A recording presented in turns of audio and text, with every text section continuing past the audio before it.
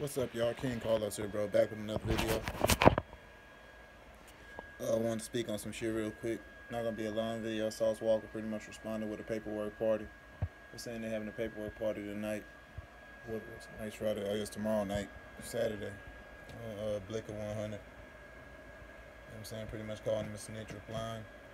And a lot of people saying Sauce Walka avoiding the obvious. You know what I'm saying? Not talking about if the chain was stolen from him or not, or did Blika get that chain off his neck, or somebody he know neck, that he got snakes in TSF to help Blika get the chain, or what. I don't know. It's all crazy to me, my nigga. Shout out Sauce Walka.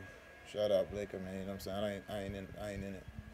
Wish the best with both sides. Hate when two black men who are successful with money guys prove points to each other and hurt each other and start beefs and violence and put blood in the street. We came so far just to go back to the bottom.